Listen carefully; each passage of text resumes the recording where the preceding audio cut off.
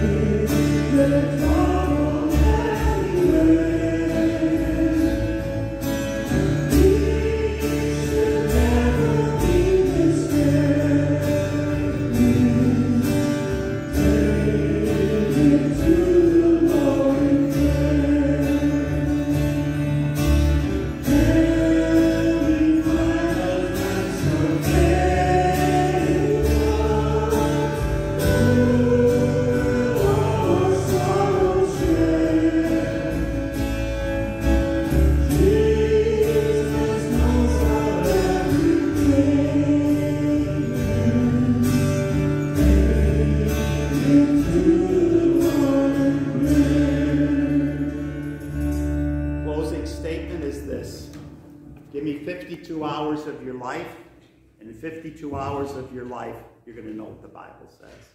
And so for those in the next couple of weeks that would like to join us in learning what the Bible says, systematic theology, going right through what the Bible teaches, you will know what it teaches.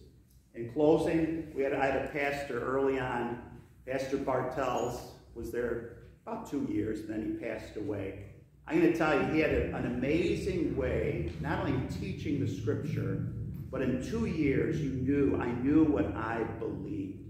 And every believer, that's Peter's desire. We need to know what the scripture says. We need it incorporated in our everyday life.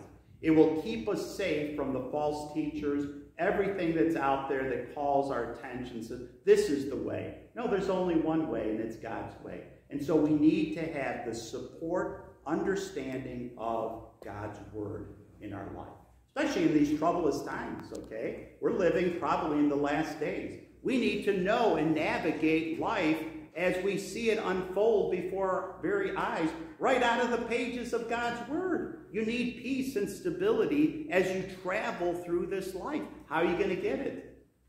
The scripture. That's our foundation. Steve, would you like to dismiss us? We'd all bow our heads and we'll close with a dismissing prayer. Dear Heavenly Father, thank you for this day. Thank you for the opportunity to be in your house, Lord. I'm so grateful for the message this morning.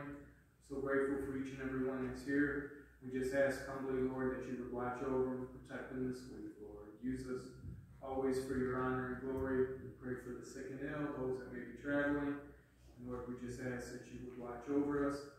Help us to be a lighthouse here in this community. In your name we pray. Amen. Amen. Dismiss.